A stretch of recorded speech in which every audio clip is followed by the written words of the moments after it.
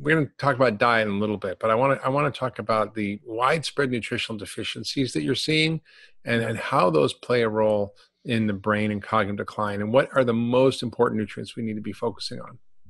Yeah, it's amazing to me because we've got so many things working against us. And obviously, you've written probably more on this than anyone, looking at the critical nature of nutrients for your health. Looking at all, changing the world one bite at a time and all these fantastic things that you've done. And this fits, again, it just fits perfectly with the science that we've studied over the years.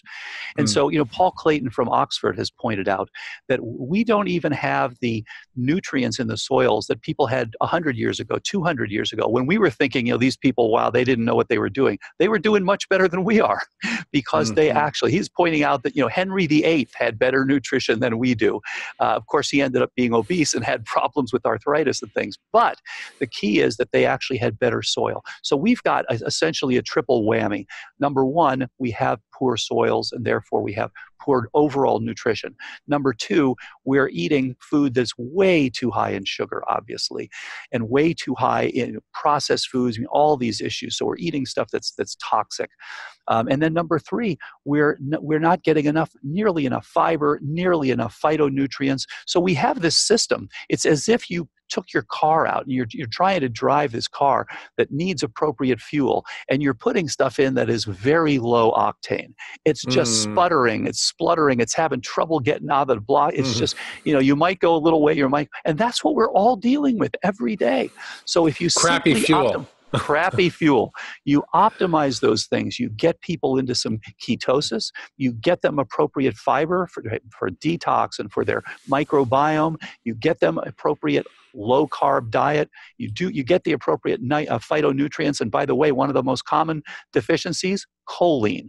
As you know, Mm. choline is needed to make acetylcholine, Yeah. which is a critical neurotransmitter for memory and is Yeah. reduced in people with Alzheimer's. And I've checked myself on a chronometer, and I realize I'm not getting enough choline in my diet. We should be getting around 550 milligrams or so of choline each day. Which you Most get of from us where? aren't. Eggs and You get it from eggs sardines. and from sardines, from liver, obviously, organ meats, things like that, from oysters, things like that, a number of vegetables as well. Or you can, if you're not getting it from there, take some citicoline. This is why Professor Wertman from MIT found that citicoline is so helpful for synapse formation. Yeah. So, lots of ways to get choline, but please make sure that you get enough. So all of these things are critical. So what besides choline is so important for the brain? Oh, What take nutrients? take flavonols and flavonoids. Those alone, study that just came out showing that over thousands of people, those who were in the highest quartile of flavonols had a much lower dementia risk than those who were in the lowest quartile of flavonols. So things like strawberries and things like grapes and things like that, all helpful to give you the flavonols, and then the flavonoids, things like blueberries and things like that, all Yeah. critical. So those are like 25,000 different phytochemicals in plant Exactly. foods. And Yep. and flavonols and flavonoids are part of those. And so Yep. eating a rainbow colored diet where half your plate is vegetables is a simple take home to protect your brain and pretty much everything else that could go wrong with you. So we've got choline, we've got flavonoids and phytonutrients. What other major nutrients are an issue? Well, the minerals. So the key ones that almost all of us are deficient, as you know, in zinc. And zinc has become a huge issue because of COVID-19. So many of Mm. the people who are deficient in zinc are reduced and have an increased poor outcome, increased risk for having a poor outcome from COVID-19. So zinc, magnesium, iodine, potassium. Those are the big four that most of us are deficient in.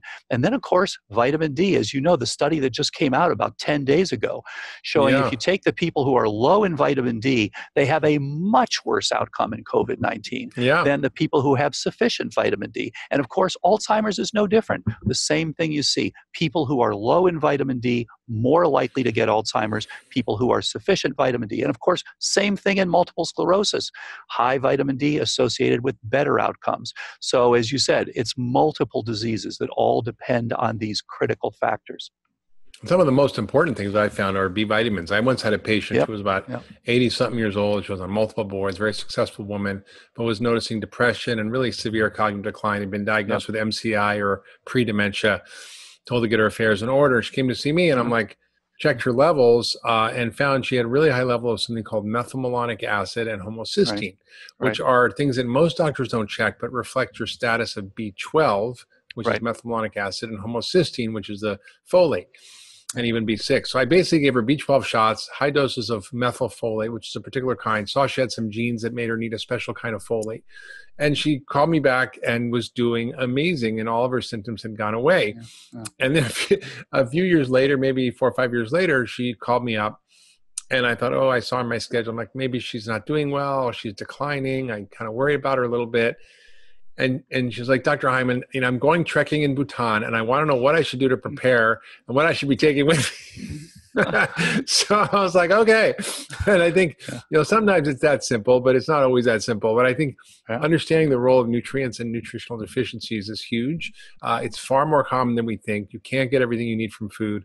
I think a lot of the reason the studies on vitamins have failed in large trials, whether it's for cancer or heart disease, is because they're not dealing with the whole system. They're just like, if you're eating, donuts all day, you can take all the fish oil or vitamin D you want. It's not going to do anything to fix your risk of heart disease, right? So you have to look at everything together. So, Absolutely. So let's talk about this concept you talked about called keto flex. We've touched on it a number of times, but what is the diet that's best for your brain? And what is the diet that's best for your brain if you actually have Alzheimer's? Yeah, great point. So let me preface this by saying I know far less about nutrition than you do. So, I'm talking to someone who's an expert here. I'm looking at the neurochemistry. So I'm interested in, synapses, how they're made, how do you keep them? And so this is Keto Flex 12.3 is nothing more than what's the thing we can use to drive your biochemistry toward an optimal biochemistry for making and keeping synapses. And so what do you need? You need to have ketosis. You need to have all the nutrients we were just talking about for support. You need to have high fiber because you need to help yourself detox. You need to improve your microbiome, all those sorts of things. You need to have appropriate probiotics to support your microbiome.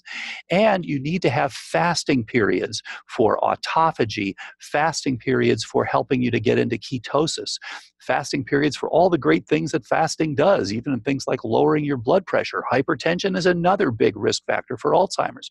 So if you put all that biochemistry together and you mix it up in a blender and you say, what's the diet? We named it Keto Flex 12.3. It's ketotic. It's mildly ketotic. It's plant rich. This is not a bacon related ketogenic diet. This is a plant rich, high good fats, intermediate proteins, low carb, and no simple carbs.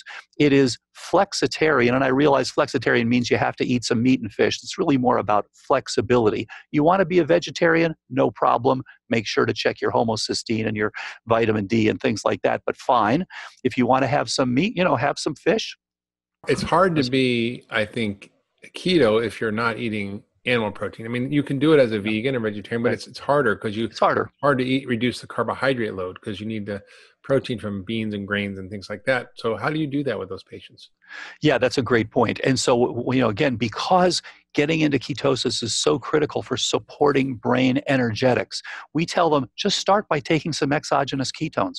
Do it for a couple of months, no problem, because we need to get that energy up. After so taking that, it as a supplement.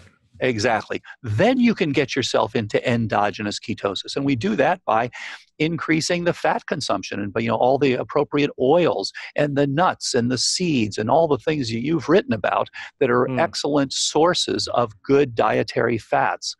And then if they can't get into enough ketosis, okay, we can supplement that a little bit to get them where they need to be. So that's the flex part. And then 12.3 is 12 hours as a minimum. And if you're ApoE4 positive, you should really make it 14 to 16 hours of a fast between when you finish your dinner, when you start your breakfast, brunch, or lunch. And then the 3 is for 3 hours before you go to bed. You don't want to be eating right before bed because it'll spike your insulin, reduce your growth hormone and your melatonin and so forth and so on. So this is why Keto Flex 12.3 is essentially our attempt to take the neurochemistry of synaptogenesis and to put it into a diet. It's so incredible. So you're saying you don't have to be keto if you're not having Alzheimer's for prevention. This is more for treating a patient, right? It's a great point, and this is one of the things that we've been arguing about lately. If you're just there for prevention, do you want to get yourself into ketosis? It depends on how concerned you are. If you are really concerned about prevention, then you probably want to get at least part-time, getting yourself into some mild ketosis. But you're right, you don't have to. For someone who's trying to reverse, absolutely. It doesn't reverse well if you don't get into ketosis because you're missing Yeah. that energy gap. And I've seen that with my patients when I put them on ketosis if they're struggling, because often people will get better without it, but Yes. just on a low glycemic diet. But then you really want to push that envelope. They seem to do a lot better. And what about ApoE4? Because this is a common gene that increases your risk, and you have one or two copies. And there may be some interesting data that I'd love to explore with you, because historically there was concern that these patients should not eat saturated fat, that they may have more problems with cardiovascular disease and dementia. Right. What is the current status of the data on these ApoE4 patients, which are a lot? I mean, there are, what, about 45 million or something in America? Yes, 75 million. 75 million. So here's the thing. 3/4 of the population is ApoE4 negative, and 1/4 of the population is ApoE4 positive. So it's incredibly common, and there are some advantages you have to being ApoE4 positive. And so in third world countries, it actually gives you a big advantage because you have a more pro-inflammatory state. You're better at fighting off pathogens, and you're actually better if you have a starvation diet. If you're starving, you want to be ApoE4 positive because you are a better fat absorber. So 75 million Americans have one copy, and they are at 30% lifetime risk for Alzheimer's. If you're negative, about 9% lifetime risk. One copy, 30%. Two copies, well over 50%. Most likely you will develop Alzheimer's. And that's 7 million Americans. So critical for all of these people to be on prevention, absolutely.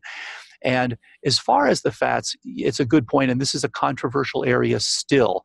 Some arguments would say, yes, a limited amount of saturated fats, okay. I think most people who are ApoE4 positive would like to stick with the monounsaturates and polyunsaturates and stay away. So typically we don't recommend, for example, coconut oil, MCT oil. We recommend if you want to get into ketosis exogenously, just take some exogenous ketone. Take ketone salts, take ketone esters, those sorts of things. You can do that a couple of times a day and get nice spikes in your ketone levels. And then ultimately, again, you want to get into it endogenously. So, if I had to say one way or the other today, I would say the preponderance of the evidence today is on the notion that you would want to stay away from saturated fats. Having said that, there are people who do have some saturated fats in their diet and have beautiful lipid profiles, despite the fact that they are ApoE4 positive. So you want to check your blood work and see how you're responding to your diet, not just guess, right? Absolutely. Check your LDL particle number. Try to keep that between 800 and 1200. Or if you want, check your calcium score to make sure that you don't have any cardiovascular disease. But of course, there's an increased risk for cardiovascular disease as well with people who are ApoE4 positive. So as you said, check to see where you stand to make sure you're doing well. Now, a lot of people listening, and if they're medical professionals listening, they probably think it's heresy to say that we can reverse Alzheimer's, that it's providing false hope, that we don't have the science behind it, and it's really not possible.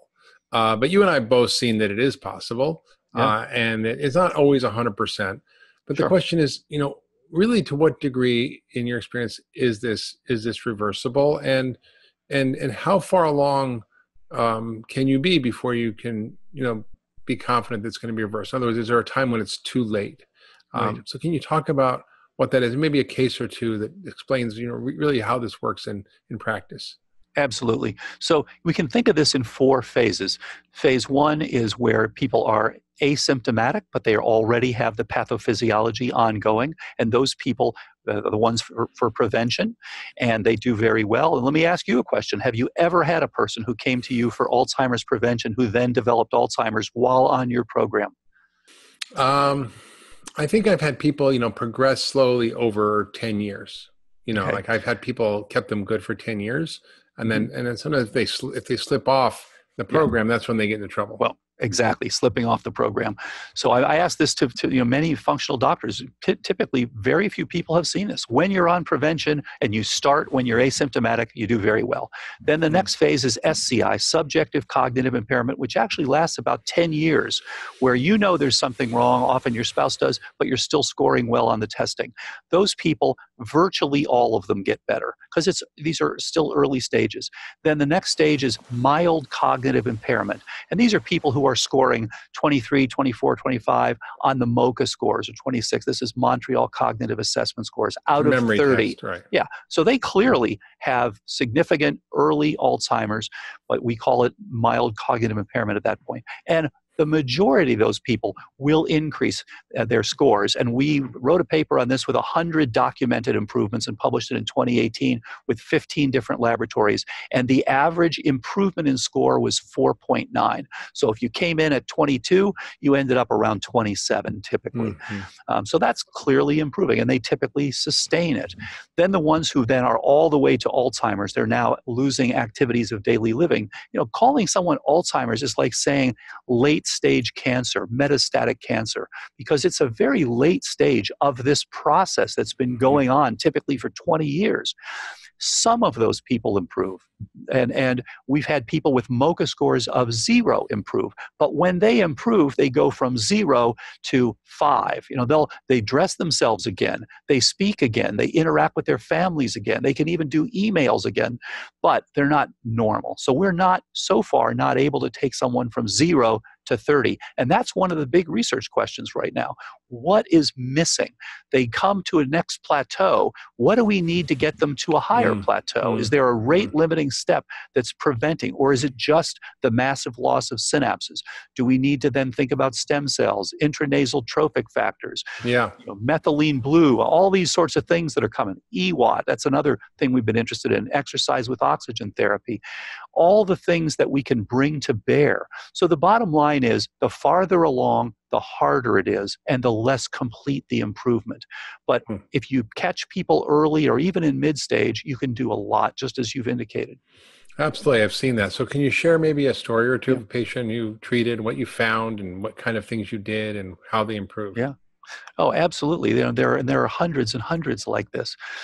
Simple example of a woman, amazing lady who's a psychiatrist who was having major problems, and in fact, her husband said to her that he said, "Your memory is disastrous." She got to the point where she just couldn't remember anything. She's 73 years old, and actually, she contacted me by email a few years ago, and we started going back and forth, and she started checking all the various things, and she had initially had a lot of the type 2 reduced estradiol, progesterone. No surprise, she was 73, reduced vitamin D, poor thyroid, all those. So all those were addressed.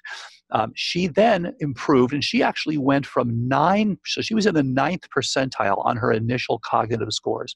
She's now at the 97th percentile on her cognitive scores. So she just dramatic. She got very, as you've seen yourself, people get into this, and she started doing this game called Elevate, as well as Brain HQ. These are brain training programs, and she just got into this stuff and started working it. She started dealing with all these brain things. Brain exercises, and then interestingly, she optimized her various nutrients, and then it turned out, said, wait a minute, we haven't checked all the pathogens here.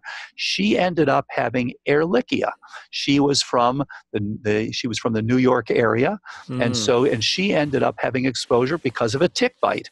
When that was treated, she continued to improve, and she's just done well. Now, interestingly, she had not only improvement in her MRI hippocampal volume, she also had a PET scan. Her first PET scan was diagnosed as looks like early Alzheimer's. Her latest PET scan looks like no Alzheimer's. So she actually improved her PET scan, improved her MRI, improved her cognitive scores. And as she said, her significant other said to her, you went from disastrous to just plain lousy, and then from just plain lousy to normal. And so she now she goes out and plays golf with her friends, and they can't cheat it. They can't cheat her anymore. She knows how many strokes they've taken. Incredible. And what did her neurologist say? Interestingly, her neurologist said, in fact, she went in, she said to me that she went in there and there were all these people. She said it was a very depressing, kind of typical neurologist's office. Everything's bad. And she said he came out and he was so excited because he saw how much better she was doing. And he started saying to her, what have you been doing? This is incredible. And we hear this a lot. People will come out and say, whatever you're doing, keep doing it because something is working here. Well, this is really exciting. What is on the horizon in terms of the research you're doing? Because clearly you and I have had experiences. We're seeing this over and over. Our colleagues who are doing this in functional medicine are seeing these results, but it's still pretty much dismissed by most traditional neurologists and Alzheimer's researchers, and even all the Alzheimer's funding isn't going toward this. So Absolutely. What is on the horizon that gives you hope around the research that we can show the data and begin to change the conversation? This is a great point because we really do have the opportunity now to reduce the global burden of dementia dramatically. And, people wiped out things like polio and smallpox with vaccines, global programs. We need to have a global program to reduce the burden of dementia around the world by doing these correct things. And this is not magic. This is our complex organism that we're dealing with, and you have to look at the right things and do the right things to do that. Where the research is going is to take these same principles. What we're finding, of course, is that the supply is being exceeded by the demand in all of these diseases. So we have to increase the supply, reduce the demand, and there's a unique chemistry for each of these, for macular degeneration, for frontotemporal dementia, for ALS, for Lewy body disease, and on and on. And adjusting this sort of approach to each of these, we should be able for the first time to make improvements in all of these different neurodegenerative diseases. When you get to the core of Alzheimer's, it is fundamentally a network insufficiency. In other words, just as you would have scurvy if you didn't have enough vitamin C, if you don't have enough support for this neuroplasticity network, and that includes dozens and dozens of different things, from hormones to trophic factors to nutrients to oxygenation to mitochondrial function. As you know, it is kind of a perfect disease for functional medicine. Yeah. Because when you look at it, there are all these things that contribute. And so unfortunately, all the scientists have been going after, let's get that one molecular species. Let's get the misfolded protein. No, let's get the amyloid. Let's get the tau. Let's get the prions. Let's get the herpes, whatever. It's all reductionist. It's all reductionist. Exactly. And so you really have to look at this as a systems biology disorder and treat it with functional medicine. And when you go after all those things, you not only see people prevent the decline, but they also absolutely reverse the decline. Now, it's harder and harder the longer and longer you wait, of course. But we see tremendous reversals. As you know, we have a preprint on a trial where 84% of people actually improve their scores, which is unprecedented. And now we've just published another follow-up on 225 people who also improved their scores and improved their metabolic status as well. So we're very excited about this approach. So I just don't want to just gloss over what you just said, because you said that 84% of people in this trial that you did improved their cognitive scores. Absolutely. That's incredible, because that just isn't possible given our current approach. And so, to me, this is something that should have billions of dollars of NIH funding to look at, as opposed to all the ways we have been looking at it, which is looking at the reductionist approach of looking for the single drug to affect a single pathway. This is a multi-system disorder. And the beautiful part about your work, Dale, is you've really gone into the details of all the things that affect the brain. So the brain is, as we learned, we went to medical school, we learned that, basically there's this blood-brain barrier, and there's this, basically it's an isolated system above the neck, which is just nonsense. Yeah. And we know that everything that affects the body affects the brain, everything and vice versa. But also we have to really understand, how do we leverage those things? And in your work, you talk about, three key major things that are causing problems that may need to be addressed. One is insulin resistance, one is inflammation, and one is lack of what we call trophic factors, which are things that help the brain grow and work. Yeah. So can you talk about, sort of from a big picture perspective, then we'll get into the details of actually what is causing these three things, because these three things are driving all these other pathways. And there are many, many ways to get problems with insulin resistance or inflammation or lack of trophic factors. But can you just talk about these three things in general and how they affect the brain? It's a great point. And really, we have to completely flip the way we think about this disease. Because as you know, it has been thought about as, why did you make this bad amyloid? The amyloid is bad for your brain. We just have to get rid of it. And that's not the way this disease works. As I mentioned, it's an insufficiency. So what's happening is your brain is under attack. Just as you indicated, this is a systems problem. This is a whole body problem. And it is under attack, as you mentioned, inflammation, any sorts of pathogens or leaky gut or chronic sinusitis or poor dentition, any of those things will give you this ongoing inflammatory process. And anything that does that will make your body respond by creating amyloid, because the amyloid is actually an antimicrobial agent. So you are literally responding to these insults by making this stuff that is great for killing the bacteria, the spirochetes, the fungi, the viruses, but also is damaging your mitochondria, just as we hear from a number of antibiotics. So what's happening now is your brain literally switches to a downsizing protective mode. Your brain is going from a mode of functioning, making synapses, keeping synapses to, I'm under attack.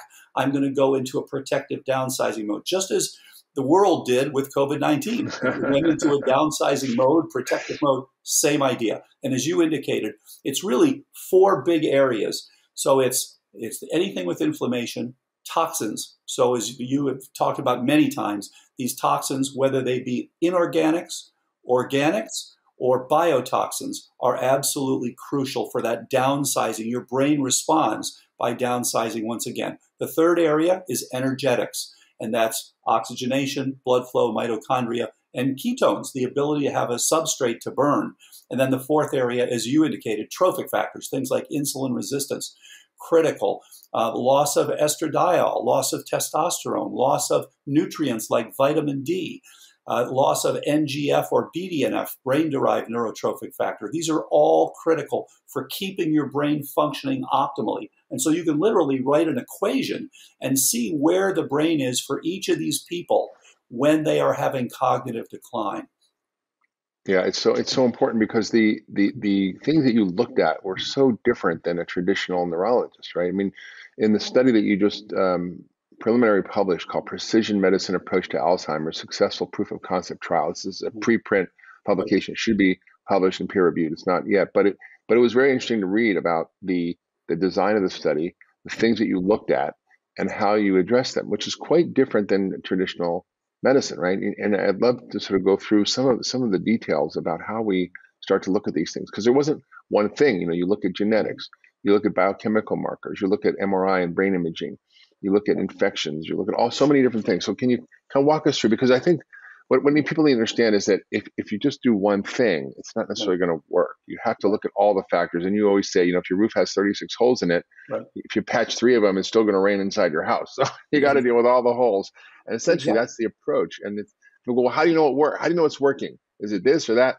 In a way, you need everything. If you want to grow a plant, you can't just have sunlight but no soil or water, or you can't just have water but no sunlight and soil. Like, you need all. And so I think that's a disruptive idea in traditional medicine, which is we have to use multi-system approaches for multiple factors that are being addressed at the same time.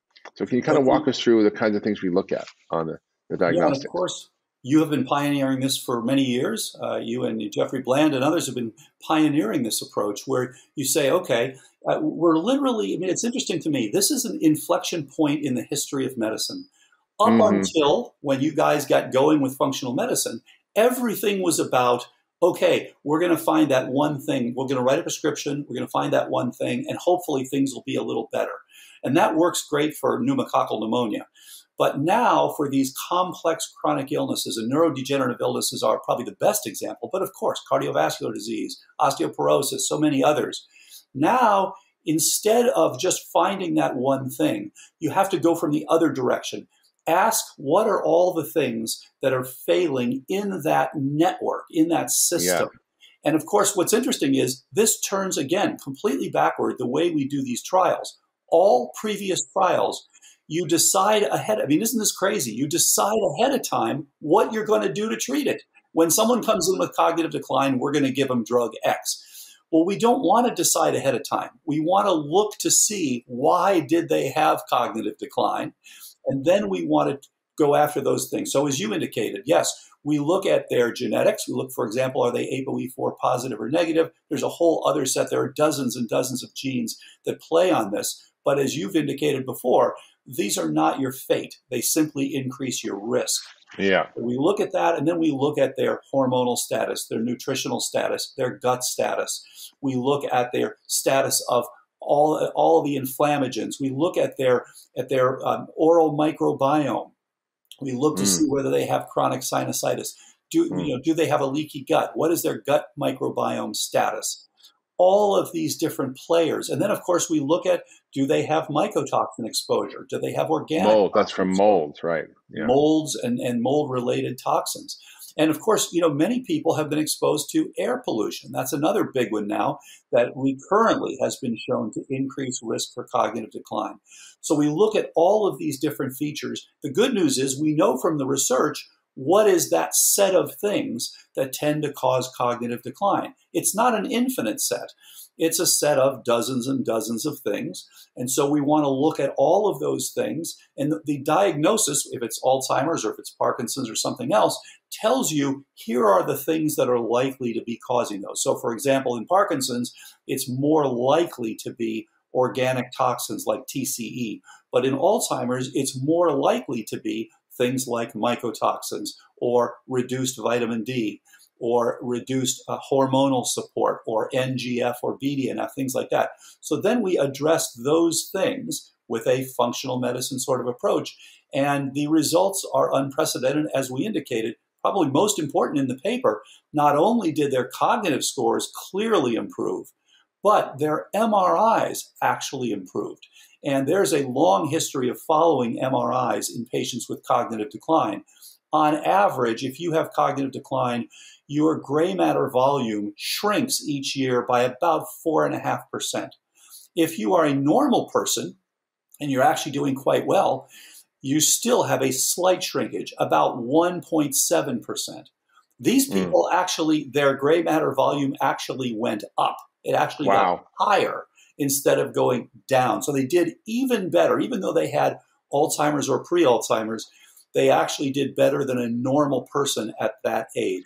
Wait. So what you're saying is in general, everybody's brain declines. Alzheimer's declines more, and the average person declines a little bit. What you're saying is people with already damaged brains not only didn't decline, but they got better, that they improved the size and function of their brain. Absolutely. That's exactly what we reported in that paper. That's like discovering penicillin, right? I mean, this is like a big deal. And yet, and you and I both know there's a long way to go still. We've had a few people with cognitive scores, MoCAs of 0, improve, but the majority of the people at the end stage don't. So we need to understand, continue to develop this, to understand what do we do with the people who are farther along? How do we make it so that every single person gets better? Now, one other good thing that came out of this paper, 84% of the people improved, but the 16% who got worse, we actually looked at, okay, why? And you could see in some of these people. So there was an example, one woman who had high mycotoxins in her home, in her urine. We said, okay, you got to get out of there. You got to remediate this. She said, I'm not leaving my house. I'm not remediating it. And of course, part of the problem was that part of this was carried out during the pandemic. And so when we started it, the pandemic hadn't started yet. But as we were going through the trial, the pandemic hit and people didn't want to go out and they didn't want to do some of the things that they would normally do. So they unfortunately had increased exposure to mycotoxins. So no surprise, she did not get better. Wow. So basically what you do with these patients is you do a personalized approach, which is looking at all the variables that we talked about. Just to kind of recap a little bit, you really look at specific genetics around the ApoE4, which is really the Alzheimer's gene, but it doesn't make sure you're going to get it, just predispose you to it. You look at factors around detoxification and how we get rid of toxins. You look at methylation, which is about B vitamins. And then you also look at the whole insulin resistance package, right? Because a lot of times doctors don't look at insulin. They just measure your cholesterol or your blood sugar, your A1C, but that's not enough. There's ways to really look deeply at what's going on there. We look at cardiovascular risk, inflammation, CRP, homocysteine. You look at all the other factors around infections like herpes and Epstein-Barr, tick infections. You look at the gut, see what's going on in there. Is there imbalances in the flora? All the hormones you mentioned, estrogen, progesterone, pregnenolone, DHA, testosterone. All these hormones are really important. Thyroid. You look at all your nutritional status, right? The B vitamins, vitamin D, vitamin E, magnesium, zinc, copper, CoQ10, lipoic acid, omega-3s. You look at all the toxins, metals, organic pollutants like pesticides, biotoxins, mold toxins you mentioned, and all the autoimmune markers and immune function and sleep studies and all these things that look at how you actually see what's going on. So you're basically taking a soil sample of everything going on in the body that may affect the brain, and then you see what's out of balance, and then you tune it up. So you're really not treating the Alzheimer's, you're just helping people get healthy and clearing out all the stuff that's bad for them and putting in the stuff that's good for them. Absolutely. We're looking at all the things that are driving this. And Mark, I think it's really critical for people to understand. Doctors have been trying to treat Alzheimer's after it's been there for 20 years. So there are 4 stages. If we could get to everybody in the first 2 instead of the 4th one, and by the way, in this trial, we did people in the 3rd and early 4th stages. So they were still very far along. But the reality is you go through a period where you are asymptomatic, but you already have abnormal spinal fluid and abnormal PET scans. Then you go through what's called SCI, subjective cognitive impairment, which lasts about 10 years. So we have a tremendous window. And those people, 100% of them reverse and do beautifully. But rarely do people come in during that time because it's relative. They know there's something wrong. Their spouses often notice, but they say, well, I'm not that bad yet. I'll wait. Don't wait. Then the third thing is called mild cognitive impairment. It should be called relatively advanced Alzheimer's disease. It's the 3rd of 4 stages. And if people would simply recognize that, not wait till then, everyone could do better. And then it's the 4th and final stage that we actually call Alzheimer's disease. So again, calling something mild cognitive impairment is like saying you have mildly metastatic cancer. It's a late stage of the problem, and we'd like to get to people earlier and earlier. So as you indicated, we look at all these different things, and what we're saying really is that, yes, that's what Alzheimer's is. It is your brain's attempt to deal with these ongoing insults by producing a substance, amyloid, and the other downstream molecules like phospho-tau that actually fights the insults. It fights the infections, things coming, the oral microbiome, things like P. gingivalis, the neuropathologists find in the brains of patients with Alzheimer's disease. Various mold and fungal species they find in the brains of patients with Alzheimer's disease. Herpes simplex, of course, from the lip, we find in the brains of patients with Alzheimer's disease. So this is a recurrent situation with these various pathogens and with the brain's response to these pathogens. Yeah. So you're basically taking all this understanding of the things that do affect the brain, and then you create a therapeutic plan that addresses it on an individual level. And I remember this article years ago called Shifting Thinking in Dementia in Journal of the American Medical Association. And there was this great line in there where the author said, there's basically categorical misclassification and etiologic imprecision. And that means that we categorize people according to symptoms. You lost your memory, not according to the etiology or cause. So this flips it upside down and is focused on medicine by cause, not by symptom. And that's what you're doing. So everybody doesn't get the same plan. They get, if someone has mold, they get that treated. If someone has diabetes, they get that treated. If someone has a toxin, they get that treated. If someone's nutritionally deficient in this particular nutrient or that gets treated. So it's very individualized. Right. So you're not just kind of throwing the same treatment at everybody. So tell us about a high level. There's the foundational pieces, and then there's the more therapeutic pieces. So there's diet, exercise, sleep, and stress management, and brain training, which are the sort of foundation. Talk about what are the specific kinds of dietary strategies, exercise strategies, and the sleep strategies that you're using to help these patients, because there's some really foundational research on how these things affect the brain, and of course and then brain exercise or brainercise, which is brain training. Yeah, it's a great point. And so, as when we were in the lab, this is way back in 2007, this guy named Mark Hyman wrote a book about, hey, you should be treating these brain diseases with these multifactorial approaches. And the interesting thing to me I is, wouldn't listen to anything that guy says, by the way. I just so the interesting thing to me is what we found in the test tube over 30 years fits beautifully with what you published back in 2007. And so what we're seeing is very much the same thing. And as you indicated, the great news here is, whereas we've always been told there's absolutely nothing you can do to prevent, reverse, or delay cognitive decline, and we hear this again and again and again. In fact, the arsenal is huge. We have a huge armamentarium. And yes, it's diet, exercise, sleep, stress, brain training, supplementation, and detoxification as the beginning. And then beyond that, there may be other things that are dependent on what we find. But those are the basics. And as you indicated, you start with nutrition, that probably of all the things is the most important in terms of getting a good output. So if you're getting a good outcome. So if you look at, again, we're kind of coming this from the biochemical side. If you look at what is the biochemistry that it takes to make you start making synapses again and reforming those and start making your synapses work again, there are several features to it. So number one, you have to get the appropriate energy delivery. And so what happens is, you have both the ability to burn ketones, the ability to burn glucose. Well, when you have cognitive decline, you've lost both of those. So you are literally starving your brain.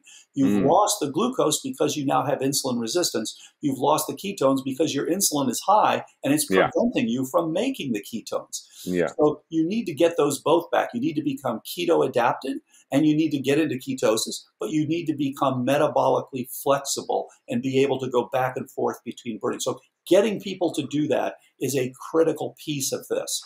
And then it's a plant-rich, low carb, essentially zero simple carbs, mild sugar and starch, no sugar. Exactly, Starch, right? Mildly ketogenic diet, and we encourage people to measure their ketones, whether you like to do it by finger stick or you can do it by breathalyzer, to get in the appropriate ketone range. Have appropriate time for autophagy, and for your glymphatics to act. In other words, appropriate time for sleep, appropriate time.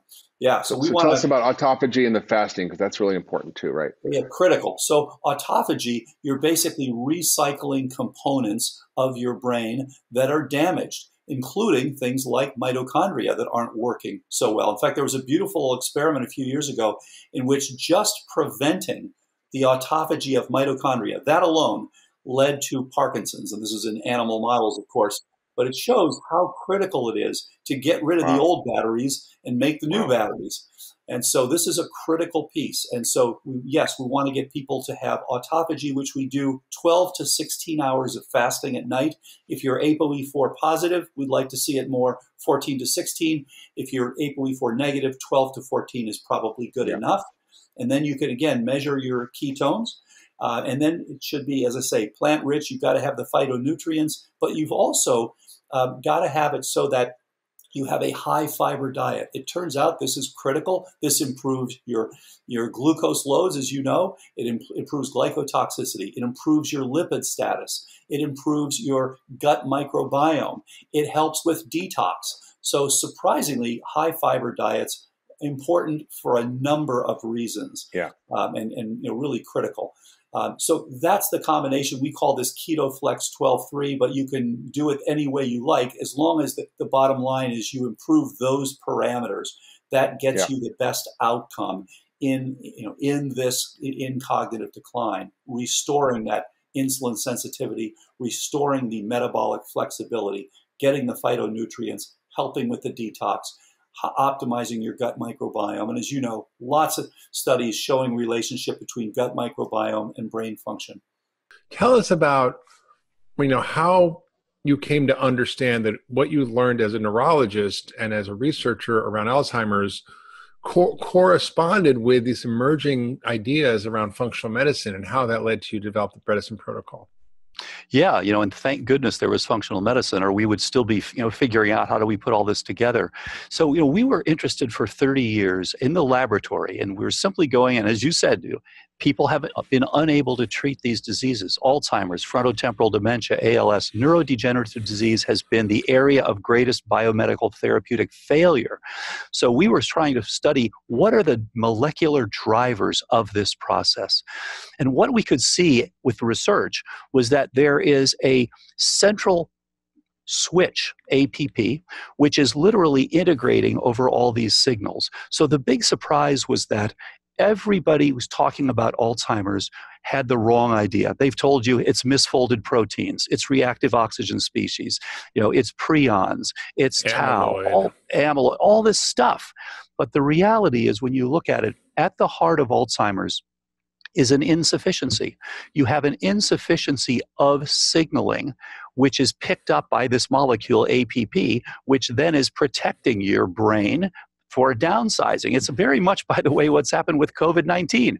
We have an insult, SARS-CoV-2, and of course, we're supposed to be sheltering in place and social distancing. But what's happened with that, with less interaction, we have a recession. This is exactly what goes on in the brain of an Alzheimer's patient. You have insults, and these are everything from herpes simplex type 1, P. gingivalis from your mouth, various molds from your sinuses, leaky gut, as you know, on and on and on. Dozens and dozens of these things. And these insults trigger your brain to say, okay, I need to downsize. I need to shelter in place, literally. And it produces something that is an antimicrobial, which is the amyloid. So as long as you don't find those things and correct them, you're going to keep downsizing until you can't dress yourself, you can't speak. And unfortunately, when you go in to see some doctor, an expert in Alzheimer's, they don't look for those things. And this is a critical piece. So what we studied was, what is the fundamental nature of this problem? And the nature of it, it is an insufficiency in the network that mediates plasticity. And so what happens? You lose that plasticity and you start downsizing, just as you see with COVID-19. What is plasticity? Right. So plasticity is the ability to change, from plastikos in the Greek, something that is moldable. So the ability to mold your brain, to add new thoughts, to add new memories. This is exactly what is lost in this disease, because that is the network that is now downsized. It's basically saying, okay, Mark, can you live with a fewer synapses so that we can fight these things? You're going to use your resources now to fight the various pathogens or toxins or changes in insulin sensitivity and things like that.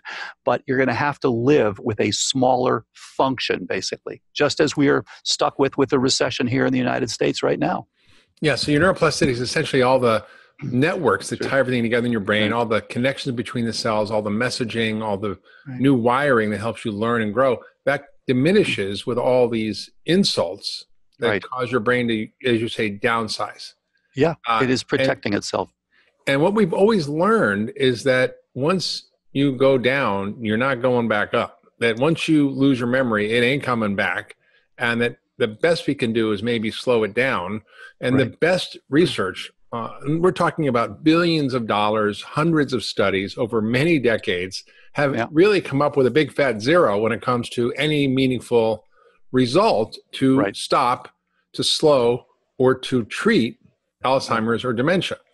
And we've spent so much money and got so little because we've been focusing on the wrong thing. So in your program, the End of Alzheimer's program, you talk about what we actually should be focusing on.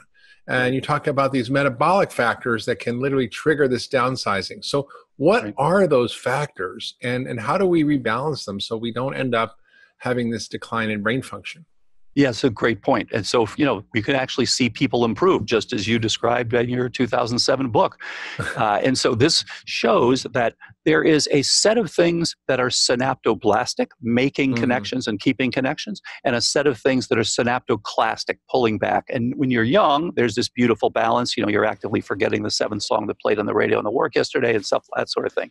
But then what happens with everybody with Alzheimer's? Too high on the synaptoclastic, too low on the synaptoblastic side. So what are the things that are synaptoblastic? Well, step one, there is an energy gap. This turns out to be one of the most important parts about the Alzheimer's brain. As you know, if you just look at a PET scan, an FDG PET scan, you see that there is a decrease in the utilization of glucose by your temporal lobe and your parietal lobe. That is the hallmark, the signature of Alzheimer's disease, and it's present for about 10 years before a diagnosis.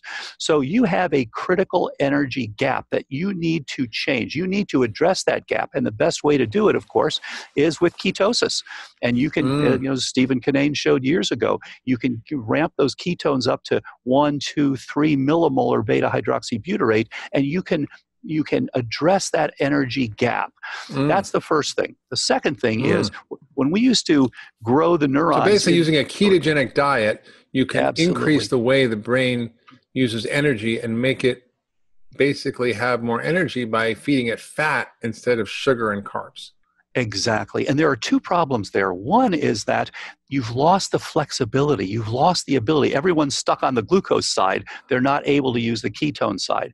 You have to have the flexibility. And then the second is that they have the insulin resistance, so that even though they're trying to use the glucose, which is what they've used for years and years and years because of the standard American diet, they're now unable to do that because you literally have changes in the ability of insulin to signal. You change your insulin signaling IRS1 molecule from tyrosine phosphorylation, which is active, to serine and threonine phosphorylation, which is inactive. You literally shut it down. And when we used to grow neurons in a dish, in the lab. So basically what you're saying is that sugar kind of screws up your brain's ability to metabolize energy. Is that what you're saying? That's exactly right. Okay, because I don't people know what tyrosine and serine is. But I think that's a basic take-home point, is that when you eat sugar, your brain doesn't like it and it starts to shut down, and it leads to Alzheimer's. It becomes resistant to it, exactly right. Resistant to the insulin effects, which are so critical for keeping your neurons alive. So the beautiful thing here is that what we saw in the lab reflected beautifully what you and David Perlmutter and Jeffrey Bland were saying clinically. So that if we hadn't had all the great work you did, we would have been stuck. Say, okay, what's the next step we take now from the lab? But here's this beautiful functional medicine all ready to plug in the underlying science of Alzheimer's disease. So in that sense, very helpful. And as you said, sugar damages your ability to support your synapses. So you've got to address, with ketones, you've got to address the energy, you've got to adjust the insulin sensitivity, you've got to get insulin sensitive instead of insulin resistant, which virtually everybody with Alzheimer's is. And then you have to reduce any inflammation. Your brain responds to inflammation by saying, I am being attacked. There's some organism out there, so I'm going to make this amyloid, which kills these microorganisms. But in so doing, I'm downsizing. So you've got to get rid of that inflammation, not just get rid of the inflammation, resolve it, but you also have to find out what's causing it and address that.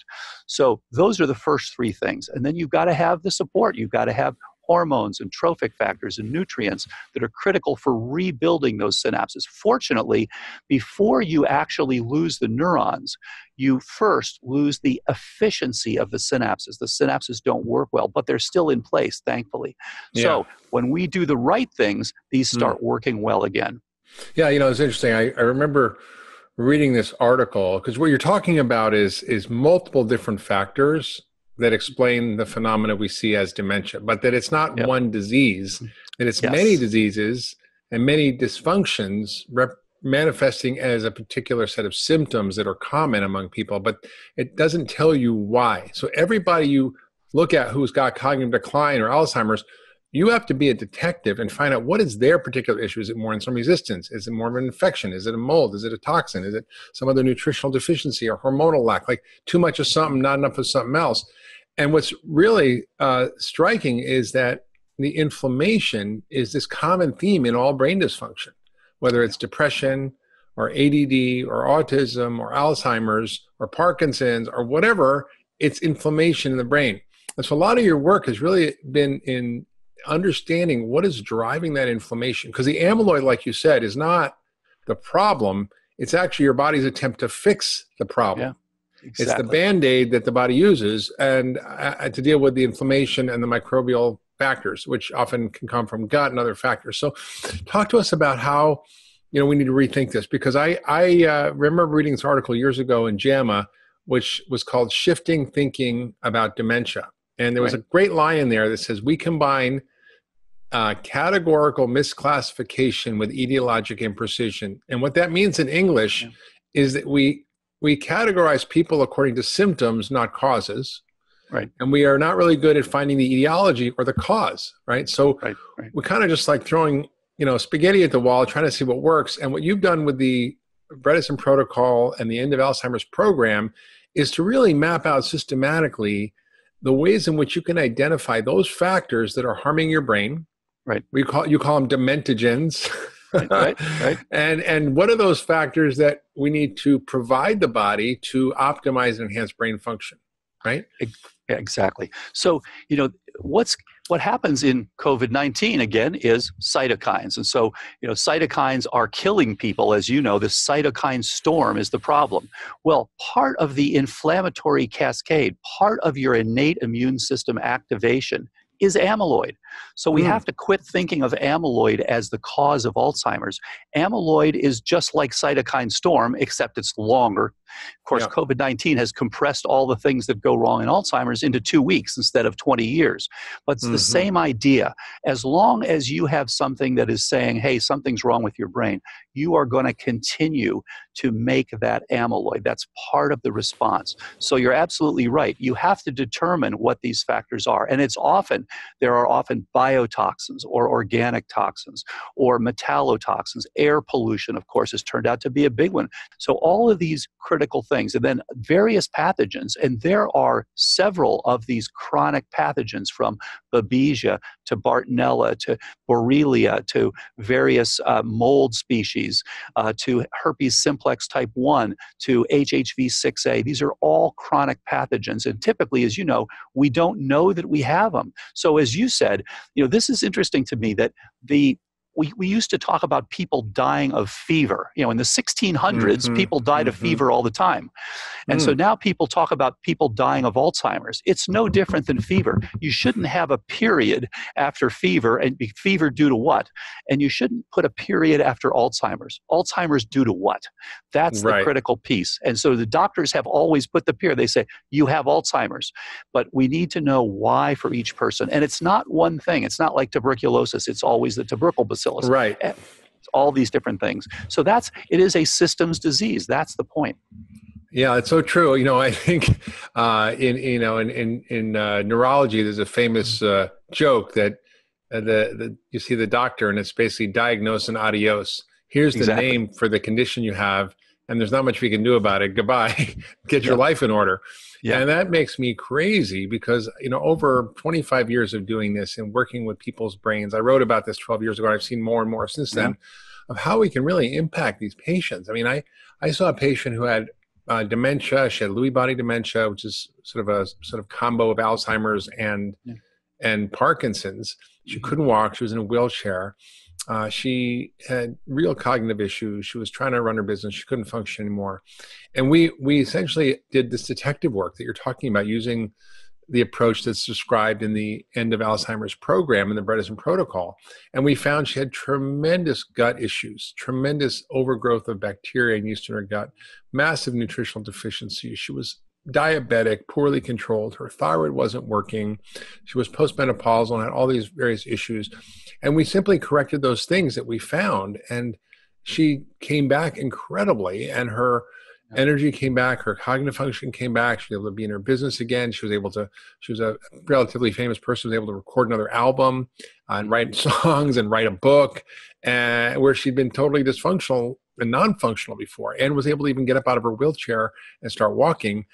So it's quite remarkable. And this was even over 80 years old. So no matter where you are in the spectrum, we see these remarkable changes that people just don't think are possible. And when you talk to traditional doctors about it, they kind of dismiss it. But there has been research on this. One of our colleagues, and you published a number of papers looking at these case studies, but one of our colleagues, Richard Isaacson, did an incredible study that looked at similar kind of personalized interventions, not even the full protocol, and saw that he could not only stop, but he could slow it, and he could also reverse some of the symptoms of cognitive decline. So can you talk a little bit more about what kind of approaches you do to looking at the factors that are going on, and maybe sort of list some of the key factors that you're finding that are common among these patients. Yeah, and I think the best way to do that is to talk about the subtypes. So what we described published back in 2015 is when you start to look at these, to do the very evaluation that you just talked about, then in fact what you find is that there are people, although there are multiple contributors, people tend to have specific subtypes. So type 1, inflammatory. These are people who have exposure. They may have leaky gut. They may have periodontitis. They may have metabolic syndrome. Lots of reasons that they have inflammation, and that's the critical driver. And you can literally follow the molecular pathway from NF-kappa B activation, part of the inflammatory pathway, to where it's producing the amyloid, which, as I mentioned, is part of the inflammatory pathway. So that's the type 1. And those people, you need to look for things like HSCRP, TNF-alpha, things like that. And then you need to use resolvins to improve these. And then you need to identify where this is coming from and attack that. So getting, again, upstream is critical. Then there's type 2, which is atrophic. And these are the people where they have low vitamin D, pregnenolone, progesterone, estradiol, testosterone, on and on. The critical supports for this: nerve growth factor, brain-derived neurotrophic factor, B12, all these things. It takes, as you know, it takes a lot to keep a brain functional. You have over 500 trillion synapses in your head. You've got an amazing supercomputer inside your skull. So you've got to keep that supported and prevent it from downsizing. Again, this is a disease of insufficiency. And by the way, one of the most common things we're seeing now, nocturnal hypoxia. People don't realize it. The doctors don't check it. They say, oh, I don't snore. I don't need to look at this. And it turns out that when you actually look at it, you see that the oxygen has crept down during the night into the 80s, even into the 70s. We see people in the low 70s who don't realize that they have problems with oxygenation. So sleep apnea, you mean? Sleep apnea. It's often without sleep. That's the key. Some of the sleep apnea is the tip of the iceberg, but there's upper airway resistance syndrome as another one of these. And there are people who just don't get enough oxygen at night, even though they don't have full-blown sleep apnea. So that's critical to check. And then, of course, we talked about the ketones earlier. Then there's the type 1.5, which is glycotoxic. And this is the people where they've got both inflammatory changes because of glycation of hundreds of proteins. And they've also got the atrophic effect because they now have resistance to the insulin. So that's type 1.5 or glycotoxic. Those are the factors. You got to look at their hemoglobin A1C, their HOMA-IR, stuff like that. And glycotoxic means sugar being toxic to the brain, that it forms these crusts, sort of like a creme brulee on the top of your brain, so it can't really work properly. And that you talk about atrophic, which means lack of things to help the brain grow. Trophic factors are essentially the fuel or the food or the ingredients that the brain needs to function, including hormones and the right nutrients and vitamins and fish oil, all kinds of stuff that the brain actually needs to function. Yeah. So you talk about the way you identify this, and I thought this was brilliant the first time I heard about it. Everybody knows they should get a colonoscopy to check their colon, but you come up with this term called a cognoscopy, which I love, which is essentially how do you do a deep dive into your brain and all the things that affect your brain that cause risk of cognitive issues. And by the way, all the things that you measure with a cognoscopy are all the things we measure for any chronic illness to look at. And some are more prevalent in different illnesses. But with Alzheimer's, you've really come up with a model of a cognoscopy. So can you talk about what is a cognoscopy? What should we be looking for? How do we get it? Can we get it with our regular doctor? Or is this something that you really need specialized care for? Yeah, it's a great point. And people have told me don't use that term cognoscopy. It sounds so horrible. But it's simple. It's easy to remember. And we all know we should get a colonoscopy when we turn 50. So we recommend everybody 45 or over get a cognoscopy. And as you said, it is things related to chronic illness. But the key is to prioritize. I mean, that's the key. The people who are getting the best results, as you know, are the ones who are prioritizing the things that are the most important drivers. It's different for each person. For some person, it's going to be getting at that Borrelia. For another person, it's going to be getting at that mycotoxin. And another person, it's going to be the glycotoxicity. So today it's very simple to get a cognoscopy. One might be mold, one might be Lyme, one might be sugar, right? One might be mercury, might be mercury. right? And might be vascular. A common one is people just don't have the vascular support for their brain. And this is why they are downsizing. And so if we return that support, we return the oxygenation and the blood flow, they do better. So the way you can get a cognoscopy, it is three things. It is, number one, a set of blood and urine tests, easy to do. Number two, it is a simple online cognitive assessment. And if you're completely asymptomatic and doing great and you're just in for prevention, you can stop there, just those two things. If you have any symptoms or you're not scoring well on the cognitive tests, you want to include number three, which is an MRI with volumetrics. You want to know the volume of your hippocampus. You want to know the volumes of your frontal lobes and your parietal lobes and things like that. And hippocampus is that little memory center in the brain, tends to shrink. Right. And I've heard you present some cases that when you've done these cognoscopies, you start these interventions that are in the End of Alzheimer's program, your new book, which everybody should get. And you map out the changes over time when you implement the Bredesen protocol. And and remember the story you told of the neurologist, the neuroradiologist who looked at the scans and was like, this is before and this is after. Doesn't make any sense. I've never seen this in my entire life, to go from like 20% of what it should be to 70 or 80 or 90% of what it should be. Can you explain how that happens? Absolutely. And, we see this again and again and again. We're actually just publishing another paper showing not only increase in hippocampal volume, but also improvement in PET scans, where you go from a PET scan that shows Alzheimer's to a PET scan that doesn't show Alzheimer's. We also see improvements in electrophysiology. So improvements in EEG, improvements in evoked responses, and of course, improvements repeatedly in cognitive scoring and testing. So this is happening because you are putting the things in that actually support the brain. You're getting hormones and trophic factors that are critical. So the brain is now making the synapses once again. Now, we don't know yet, is it making more neurons? Is it making just more synapses? Is it changing in terms of its astrogliosis? We don't yet know what's happening at the cellular level, but we do know that that atrophy is improving in many of these people. So you said two things there that sort of struck me. One is that your brain can grow. You can rebuild brain tissue that's been damaged by the insults, and literally grow your memory center, which correlates with improved cognitive function on the brain cognitive testing. And second, you said you can do a brain scan that you can see Alzheimer's on. You can repeat the brain scan, and the Alzheimer's markers on the brain scan are gone. Like that. Correct. That's like, what? Stop presses, headline news. Why isn't this on the cover of New England Journal, JAMA, cover of New York Times, Wall Street Journal? What's going on here? Yeah, well, partly because, of course, the standard is, do 1,000 people and then do the whole study. So, at the beginning, you have to start somewhere. With just getting the airplane off the ground, you got to start somewhere. So we're looking, as you said, at these various cases. We are in the midst, I should say, of the first trial in history in which we look at all the different contributors for each person and address all these different things. We'll be finished with that in December. So very enthusiastic about that trial. But yes, we do see in these anecdotes that we're now looking at, we see improvements in PET scanning and electrophysiology and hippocampal volume and all these things. When you are getting these people to improve and to do the right things, you're literally just restoring a synaptoblastic neurochemistry. And what that means is you're creating a brain that likes to build new brain cells.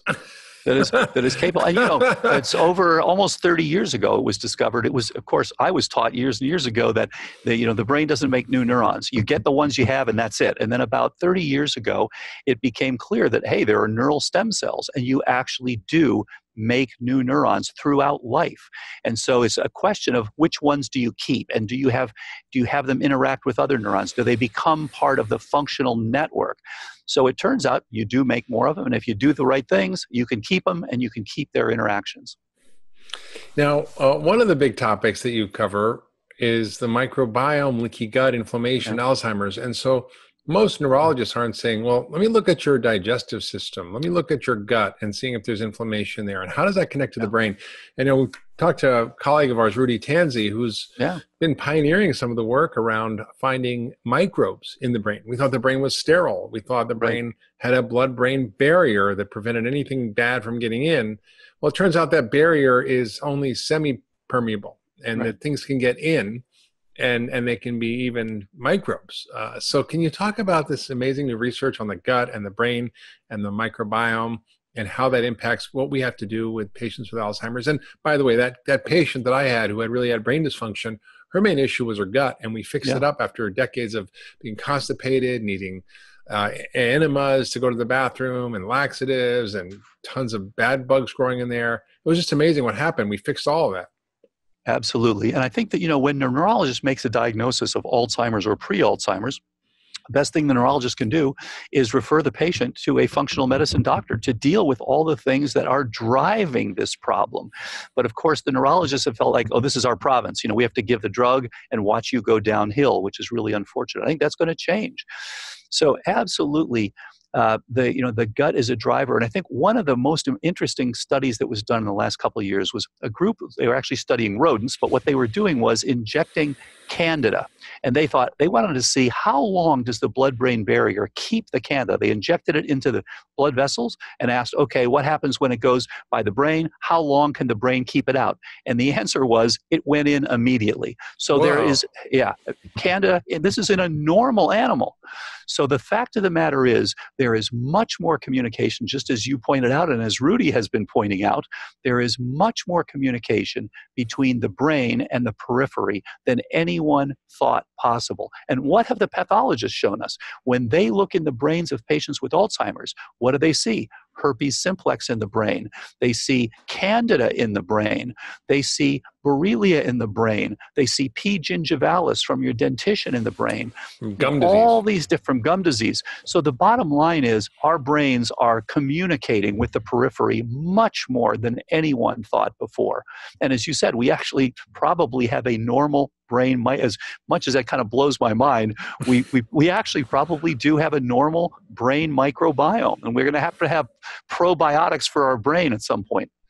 Cognobiotics, right? Cognobiotics, yeah, there we go. Wow, that's incredible. Well, the approach also that is needed is something we don't do in traditional medicine, which is how do you restore a healthy microbiome, right? And this is what the focus of functional medicine is. How do you take the symptoms that people have, or even they may not have any symptoms in the gut, but look at the environment in there and optimize it by taking out the bad stuff, putting in the good stuff, and using the functional medicine approach to really heal the gut. So I think what you're saying is that each patient is different, and some may have gut issues, some may have other issues. One of the other issues that it really affects people is heavy metals, and there's been a lot of talk in the past about aluminum and Alzheimer's, but it was sort of ignored. And I remember a patient I had, one of the first patients that I was like, I don't know what I'm doing with Alzheimer's. This patient's been diagnosed with Alzheimer's dementia. I have no clue if anything I'm going to do is going to work, but I'm going to try my basic framework of functional medicine to see if we can just take out the bad stuff and put in the good stuff. So I did a cognoscopy of sorts, got rid of the dementogens. And what was really striking about this guy, Dale, was he was 7 years old. He was a former CEO of his major family business, couldn't function at all, sort of was in the corner, basically depressed and not functioning. Nobody wanted to be around him.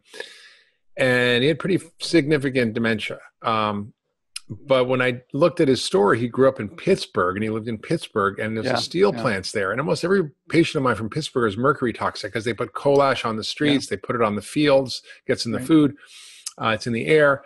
And he had a mouthful of fillings. And normally when you do a challenge test for mercury with a patient in functional medicine, you see a level of 20 or 50. That's like, you worry about that. That's high. 100, I've had maybe 20 in my whole life of doing maybe 10 to 20,000 tests. His was 350. I'd never seen anything like that. I had one other patient, I think I had 400, but almost nobody like that. And I got rid of his fillings. We detoxed him from the mercury. He also had all these genes like ApoE44. He had methylation gene problems that has to do with the vitamins. He had genes that affect insulin resistance. He had years of gut issues. He'd had irritable bowel for decades and was on stelazine for his gut. And so he had all these issues that we treated. So we fixed his insulin and blood sugar. We fixed his gut. We fixed his B vitamins. We got rid of the mercury. And the guy literally came back like Rip Van Winkle from the dead. And it was the most striking thing I'd ever seen in my life. I was like, holy cow. Like I just cured Alzheimer's. Yeah. And I'm like, and this was like probably 15 years ago. And I'm like, what? And that was really began the process of me going, wait a minute, the brain is so fixable if we understand the insults, which you have mapped out so well in the end of Alzheimer's, and if we understand how to actually repair and heal the system. So talk about mercury and the metals and how these affect the brain, because this is not to say that everybody with Alzheimer's has heavy metals, so they don't, but I've had a number of patients that makes a huge difference when you deal with it. Yeah, but as you said, a certain number of them, that is the key piece. And here's the thing, I mentioned earlier, your brain makes amyloid when it is under attack by microbes because it's trying to kill the microbes. But interestingly, the gene itself that amyloid comes from, which is called amyloid precursor protein, is a gene that is responsive to metals. So there's literally a metal binding region on the RNA, this piece that's going to be making the protein. So it responds to mercury, it responds to copper, zinc, iron. So this thing is part of what's binding up those metals. So it actually binds up. So what happens is you can actually give mercury, and as you indicated, mercury is literally a cause of Alzheimer's. Not in everybody, but in a small group of people. Probably something like 3 to 5% of all Alzheimer's patients, which still is a lot of them. There are going to be 45 million people with it who are the currently living Americans. 45 million of us will develop Alzheimer's during our lifetimes. 5% is a couple of million of people have metal issues. Exactly. This is a big problem. So this is why, as you said, you want to check this on everybody, because if that's one of the contributors, you need to deal with it. And when you do, they do better. And it increases the production of the amyloid. And interestingly, it induces the amyloid and it induces the tau as well. So it is a great way. If you want to give yourself Alzheimer's, take some mercury. Eat some sushi. Yeah, exactly. But the funny thing is, that not everybody accumulates the mercury, and a lot has to do with genetic variation. I personally had mercury toxicity, and I had cognitive dysfunction. I felt like I had dementia. Really, I did. My level wasn't 350; it was 187, which is bad enough. Still, yeah, and it's still bad enough. And so I understand from a personal point of view what this does, and it's one of the most potent toxins on the planet, probably second only to plutonium. It is the most potent neurotoxin, and it's unconscionable to me that we don't, as a profession, really think about the role of toxins. We check the blood levels, but that doesn't really reflect the total body burden of these metals. And so there are ways through functional medicine and the approach you're talking about to really do this. Let's talk about the next topic, which is, hormones. And I think, I've seen some really interesting responses to hormones around thyroid, sex hormones. This is what we call a trophic factor. So it's not something that's hurting you, it's something that you're lacking, that your brain needs to function. So talk about some of the big hormonal findings and what you're seeing with these patients. Yeah, and there's some elegant work published out of the Mayo Clinic a number of years ago where they simply looked at women who had oophorectomies for whatever reason. Take their ovaries out. I'd say take their ovaries out. Movement of the ovaries, right, at the age of 40 or younger, who did not get BHRT versus one who did not get hormone replacement versus those who did get hormone replacement. And even though the hormone replacement has been imperfect for many of these, there was a striking difference. The ones who did not get the hormone replacement had a more than doubling of the risk for developing Alzheimer's, even though the Alzheimer's wasn't diagnosed till years later. Wow. Goes perfectly with the science that we talked about earlier. This APP is looking for support, and when it does not get that support, it's flipping over to the synaptoclastic. It's saying, we can't support this brain. And it goes beyond just estradiol to progesterone and pregnenolone and testosterone and vitamin D and all these things. Thyroid hormone as well. These are all critical. And so repeatedly, people have come upon the fact that you're getting this at the time often when you're losing those hormones or down the road from this. And we see a lot of people now, something I never saw when I was training, people who are in their 50s, women who are going through menopause or perimenopause, who have their first symptoms at that time. So for a number of reasons, it's huge. Not only the support side, but also, as Dr. Chris Shade has pointed out, Progesterone is one of the most critical parts for your detoxification apparatus. So when you now get this relative lowering of so-called, relative estradiol excess or estrogen excess, this is because you've lost both, but you've lost the progesterone to a greater extent. You are at increased risk for toxin-related Alzheimer's disease, and you're now getting this synaptoclastic burst. You are re-releasing these toxins, including mercury, that you have sequestered for so many years. So by multiple mechanisms, having too low a support from your hormones is a critical risk factor for cognitive decline. Yeah. And there is controversy about hormone replacement, particularly around cancer. And yeah. do you worry about that? Do, absolutely. And so I think it's critical to have people see experts in this area, Dr. Anne Hathaway, Dr. Prudence Hall, and many people who are BHRT experts who look at, when's the best time to do this, what are the best doses, where, when, if you, can you improve, can you get the better outcome than this worry? And yeah, there is a worry about cancer, although some of the studies have actually shown reduced, with appropriate use of estrogen and progesterone, reduced likelihood of cancer. It's clear that by different mechanisms, aerobic, that part, and the strength training, they have different and complementary features. But there's also the coordination feature, so-called neuromotor. And now we're seeing there's also an issue with blood flow. So things like Katsu bands are turning out to be helpful. And as you probably know, these were used by a number of the Olympic athletes who are training. This is where when you're doing your training, you have bands that are somewhat restrictive. They don't cut off completely the blood flow, but they are somewhat restrictive. And they're basically telling your muscles, you need to improve the flow. And so, in fact, after you use these, people actually get improved flow, not only to their muscles, but to their brains. Wow. And so that's one way to go. And then, of course, EWOT, exercise with oxygen therapy, where you're doing both. You're doing the exercise, but you're also delivering a higher oxygen to your brain. Because again, this is a disease in which there is an insufficiency in support of this complex neuroplasticity network. So, as you indicated, getting the appropriate amount of insulin sensitivity, very important, but also getting the blood flow and the oxygenation. And of course, we've heard repeatedly with COVID-19, you've got all these, the same sorts of things are impacted. Now you've got less blood flow, you've got less oxygenation, you've got more inflammation. So unfortunately, people who've had this are at increased risk for cognitive decline and really should all be on prevention for cognitive decline.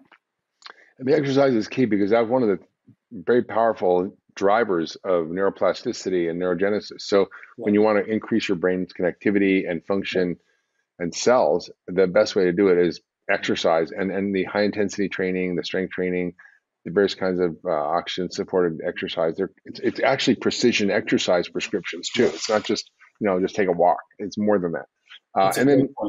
And then sleep also is really important. A lot of people have sleep apnea. Many people miss it, poor sleep quality, and sleep has a huge effect on the brain. So talk to about how we sort of evaluate and assess sleep. Yeah, and again, there are multiple things and multiple factors that will drive the sleep down and make it less helpful. Of course, starting with the amount of sleep. So many people waking up in the middle of the night ruminating about various things. That can be addressed. As you mentioned, sleep apnea, but there are also people who have other reasons for nocturnal hypoxemia. So again, wearables are going to be very helpful here. So whether you like to use an Apple Watch or you like to stick an oximeter on your finger, borrow one from your physician, or you can get them online, very inexpensive. And you can check to see where your oxygenation is at night. And you should be sitting up in the 96 to 98%. And we see people all the time that are down into the 80s and even into the 70s. These people are starving their brains for oxygen at night. And it could be from sleep apnea, but it can also be from upper airway resistance syndrome, another way, which, by the way, that also increases your adrenaline, which then wakes you up. So, and then, of course, people who have low hormones tend to sleep poorly, especially if your progesterone is low, you tend to sleep poorly. So all of these things can collude to give you a poor sleep. And that's such a critical time. And of course, so many of us, we have situations where we say, well, we just can't afford to sleep that much. We've got a lot of stuff going on at night. We got a lot of stuff going on early in the morning. So we're just not going to get sleep. Well, that's a short-term solution. That's not a long-term solution. No. And then brain training and stress management too, meditation, these things do affect the brain. I remember listening to some scientists talk about the ways in which meditation actually improves connectivity in the brain, neuroplasticity, brain cells, reduces inflammation. So it's not just, oh, just to relax. There's actually science around how it actually affects the brain in a positive way. You know, it's interesting. If you simply look at people's cortisol levels, as the cortisol levels go up, the brain size goes down. And so, in fact, when we were developing drugs over the many years in the lab for Alzheimer's, one of the things that came out that was very interesting is that there is a cortisol, or it's a corticotropin releasing factor, so CRF1 receptor in the brain, in the hippocampus. And blocking this actually improved both the amyloid and the tau in the brain. So in fact, the whole stress pathway is absolutely part of cognitive decline. Yes, fine to have some transient stress and then respond to it. That's great. That's what we're made to do. But this, as you know, this chronic stress for many, many years is damaging to your brain. It's damaging to your vessels. You get the hypertension, on with all these problems, poor sleep, etc. And so addressing that is very helpful. And as you indicated, some form of meditation, whether it's TM, whether it's mindfulness, what have you, very helpful as well in this whole system. Getting that stress, when your brain feels that stress and threat and your amygdala is responding to this, part of the response is, okay, we can't deal with the brain that we have. We're going to have to kind of downsize a little bit. And so you want to get rid of that as well. And then there's targeted supplementation, and there's detoxification, and then addressing the various things that you've identified, such as mycotoxins, which can take years to reduce these things. But it's well worth it because it keeps you out of a nursing home and keeps you sharp. The most common thing we hear from people is, oh my gosh, my spouse is so much more engaged since he or she has been doing this. Yeah, it's true. So you go through all these various modalities like diet, exercise, sleep, stress reduction, brain training, which essentially is using basically, I think about crossword puzzles, Sudoku, those kinds of things. But there's actually software that allows you to really scientifically improve your brain. It's like Brainercise, like Brain HQ. So you include that, and then what's really fascinating is you then start to go into how do we facilitate the brain to grow and to heal and repair. You call these trophic factors. Trophic means to grow. And so you use hormones, right? And you use estrogen, testosterone, progesterone, and then nutrients. So you replace all the missing nutrients, and the key things like vitamin D, omega-3s, B vitamins, all these really help. And then you focus on the gut, right? You focus on fixing the gut if that's a problem. You start dealing with the infections and the inflammation causes. You start addressing the toxins, the mold. So this is all part of a functional medicine approach. And I found this incredibly effective for so many patients. And what really I sort of want to talk about is what you found in the study. Now, you did all these things with these patients, and you did a follow-up to look at brain size, to look at cognitive performance on standardized testing. You looked at all the biomarkers. What were the big findings and takeaways from the study? Yeah, I think the big takeaway from the study is that for virtually everyone, Alzheimer's and pre-Alzheimer's can be reversed, that you can reverse this problem by addressing the things that are causing it. And we know now from people who've been on this since 2012, we had our first patients go on this in 2012, they're still better. So again, this is something that was unheard of before, because with a drug, you may get a little bump, but then you go right back to declining. And unfortunately, when you look out at 5 years, the people who went on these drugs typically are just as bad or worse than the ones who didn't go on them. So with this, you improve, and then you stay improved because you're actually addressing the root cause, just as you've mentioned. So I think the big takeaway was the vast majority of these people could get better. And then secondly, the few who didn't, you could see why they didn't. You could see what wasn't addressed. You could see if they stopped doing the right things. And then thirdly, we've got, as I say, the sustaining of this. And then, of course, the fourth takeaway would be that you've got to get the people to change their biochemistry. So you've got to get them into that mild ketosis. You've got to make them insulin sensitive. So as the metabolism goes, so goes the cognition. And of course, we now need to look at, okay, what do we need to do to make this even better? But this is a wonderful start, and we're seeing, we saw on average increasing in scores of 3.89, as opposed to, for example, the drug that was just considered a success, aducanumab. No improvement, no stabilization, but in one trial at one dose only, the decline slowed by 22%. That was the exciting result. So basically, none of these drugs work, and at best they'll slow you down a little bit, so maybe you won't end up in a nursing home for 6 months more than you, right? It's like, we're not talking about any great breakthroughs here. Everybody gets so excited, we're doing this drug, and it's billions of dollars, and it's so expensive, and healthcare pays for it. But this kind of approach is not something that's really funded by health insurance. So it's pretty frustrating for people. Absolutely. And then, of course, there's big discussions right now, about who is going to pay if aducanumab is now, since it's been approved back on June 7th, who will pay if you go in and get this drug that may slow the decline slightly. And of course, your Cleveland Clinic has come out saying that they're not going to pay for this. Medicare is still deciding. The VA has decided we will not pay for this. It's about $100,000 per year. Wow. $56,000 for the drug, and then additional for the infusions, for the PET scans, for the MRIs, for all the other things you need. So it's extremely expensive. And of course, the people who develop Alzheimer's spend on average $350,000 per person by the time they pass away. Much of that, of course, is nursing homes. So it's, as you said, this is the most expensive disease. We're over $300 billion now in the United States per year because of all the lost wages, the people who are the caregivers, the medications, the nursing homes, all these sorts of things. It's truly heartbreaking. So taking this sort of approach, whereas you indicated you look at all these things and now you address all these things that have failed, get you back to a system that functions again, makes all the difference. And it's amazing. I mean, you did very rigorous science, looking at all the standardized tests that a traditional neurologist would look at CNS vital signs. They call the MoCA test, which is the Montreal Cognitive Assessment. You looked at brain training scores that are objective scores, looking at how people improve. You look at brain MRI. I mean, how do you even get something more objective than looking at someone's brain size? And you saw changes in brain size and in volume of the hippocampus, which is the memory center, which is really staggering when you think about it. So, even if you're only 10% right, it's still a major breakthrough, right?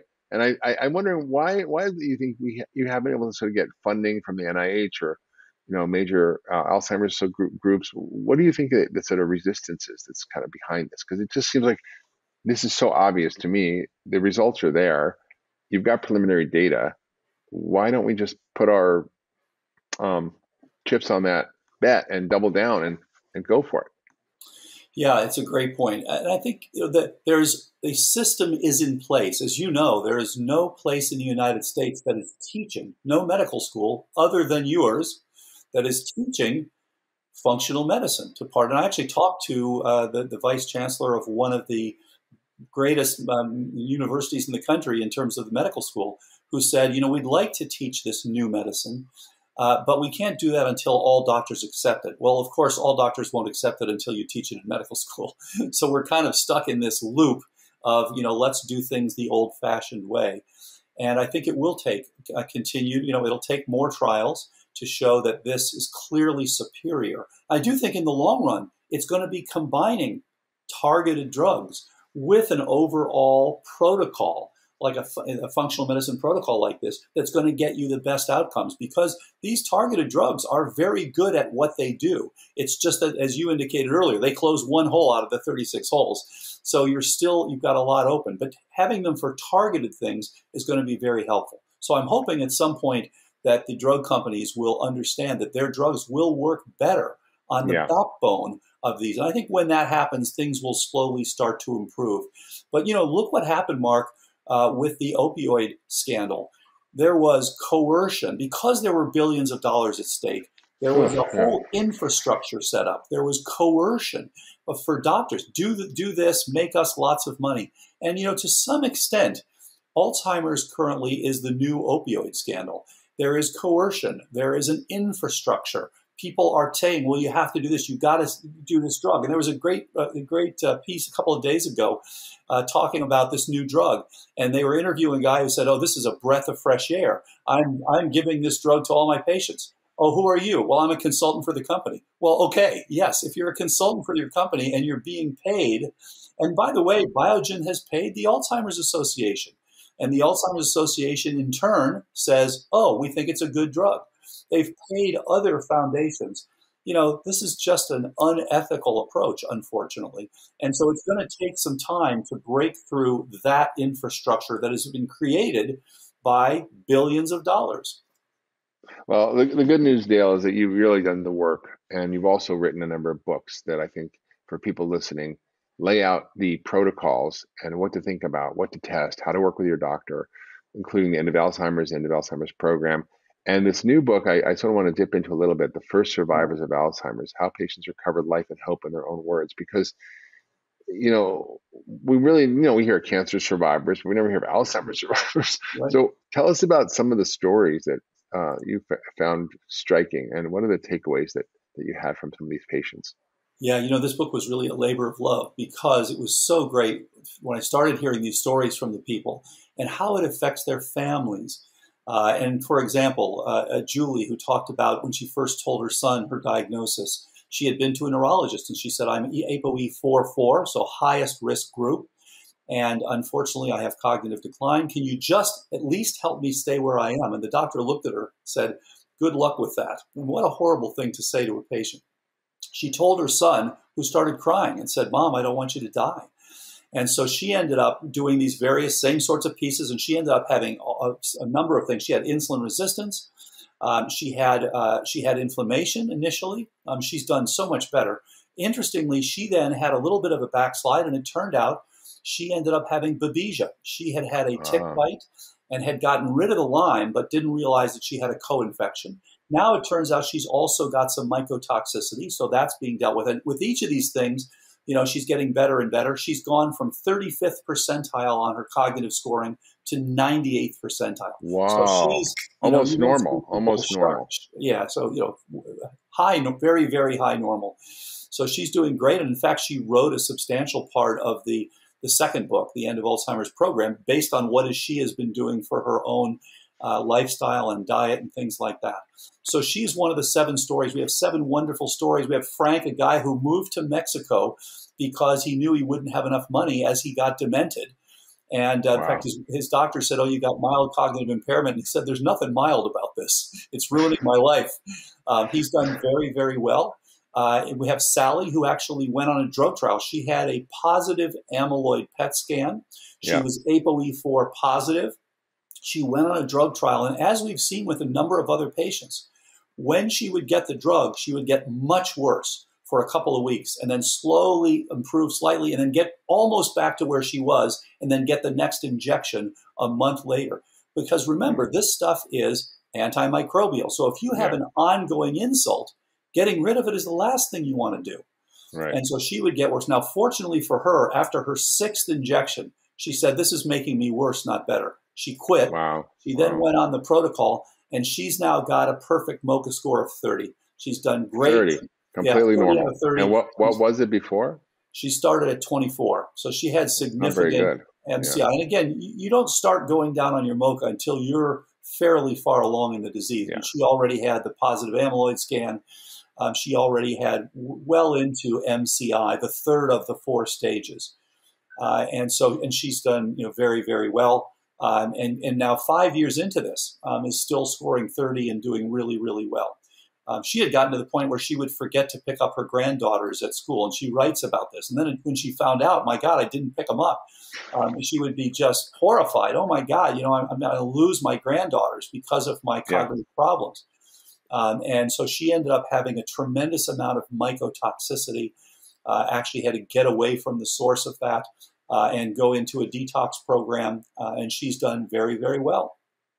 So we have story after story after story of these people and how it affected their families and how much better they've done by doing the right things. This is extraordinary, Dale. And I think that people need to take home that, one, that if you even start to have symptoms, there's something you can do. But more Yes. importantly, there's a lot of people who are at risk. So we say there's 14 million people who are going to have Alzheimer's in a few years.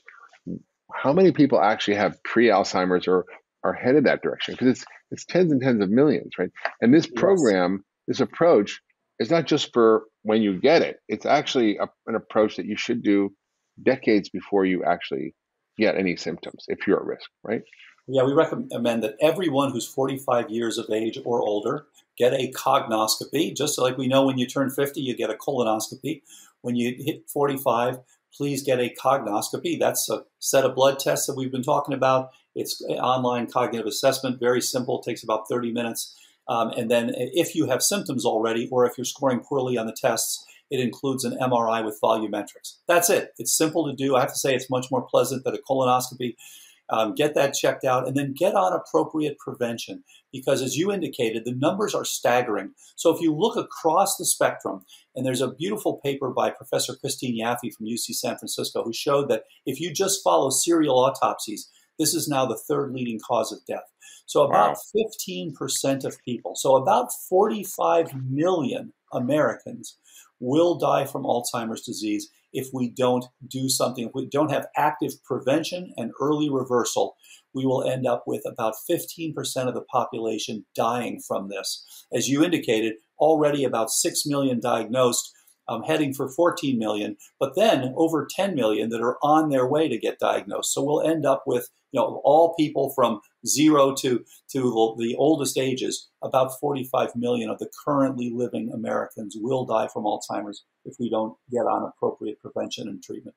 And what's striking, Dale, is that in the studies on brain imaging, you can see the changes that Alzheimer's is wreaking on people's brains decades before, 20, 30 years before they ever get any symptoms.